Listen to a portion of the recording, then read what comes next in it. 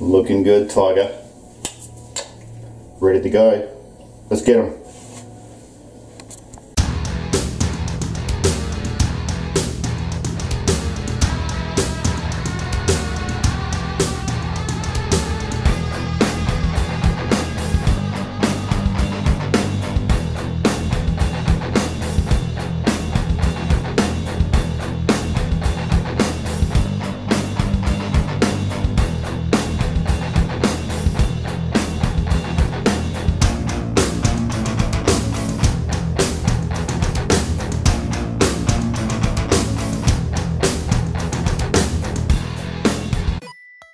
G'day, welcome to AstroBiological.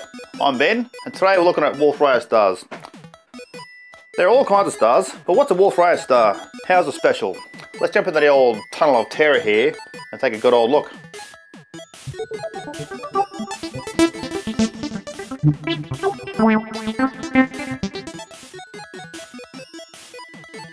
There are absolutely tons of stars in the universe. In our galaxy alone, there are about 100 billion. By recent estimates. Wolf-Rayet stars are among the rarest of them. It's estimated that in this galaxy alone there are only about 500. So what are they? Perhaps another question is, what is a star? Putting it very simply, a star is a luminous sphere of plasma held together by its own gravity. It produces light and heat by the process of thermonuclear fusion.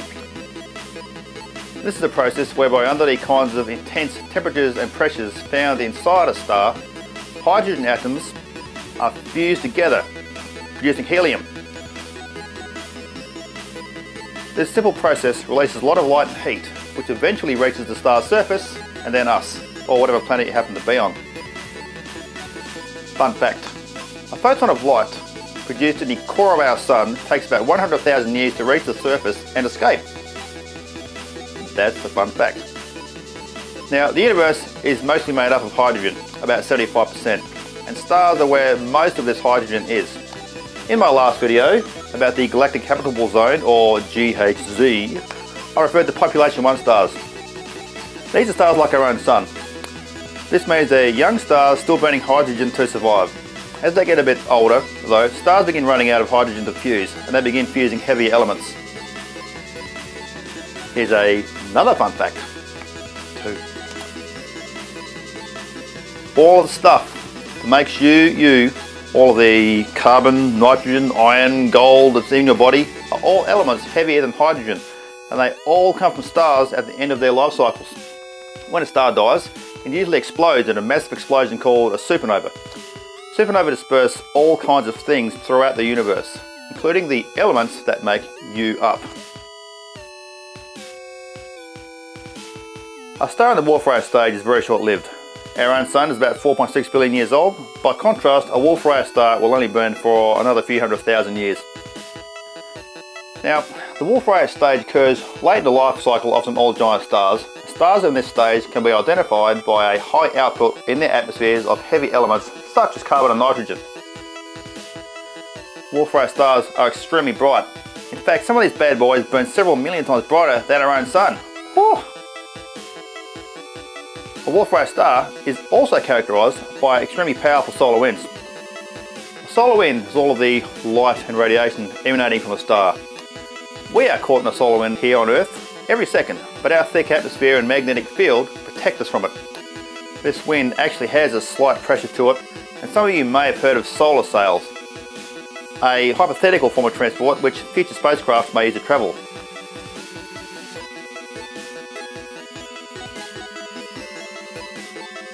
A well-known Wolf-Rayet or WR star, WR124, is actually blasting chunks of itself as large as planet Earth out into space, born on these powerful winds.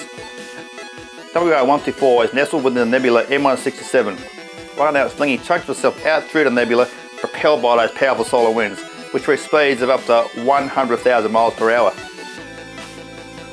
WR124 began tearing itself apart about 20,000 years ago, long before human record keeping began. Let's just think about that for a second.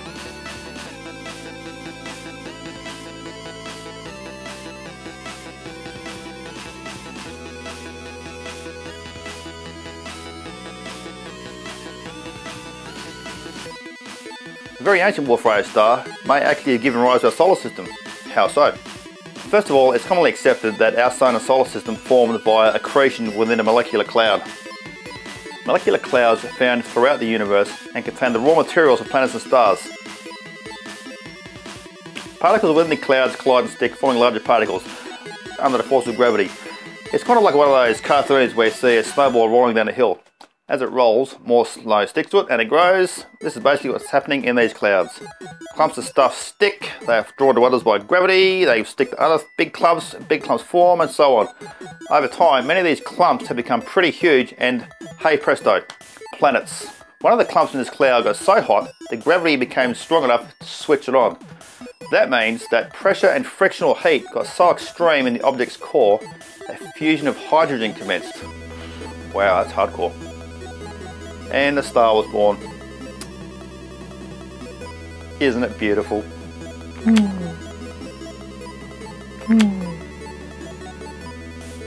Just imagine though, if all of this had happened with the help of a Wolf-Rayet star. Imagine a supermassive old star blazing away like crazy, tearing itself apart and shedding lots of raw materials through molecular clouds several light years across. This simulation from the University of Chicago models this process. This model shows a Wolf-Rayet star within a molecular cloud. Extreme solar winds and output of raw material create turbulence and bubbles within the cloud, seen here in these voids. Some researchers theorised that the solar system may have formed in one of these little bubbles, detected from the outside world and saved the clump and cluster to its heart's content. Links to this model and a whole pile of other reading can be found in the description below. Time to jump back through the tunnel of terror and head on back to the outro. You love this video? I know, because you've watched all this way. Thanks, pal. If you love it so much, subscribe to this tiny little channel and turn on notifications. That's that little bell thing next to the little, subscribe thing. Click it both. Do it. I know you live. Anyway, find me elsewhere on the interwebs, links to other social media down below, and I'll see you later. AstroBiological, giving you the universe in plain human. I'm Ben, I'll see you later.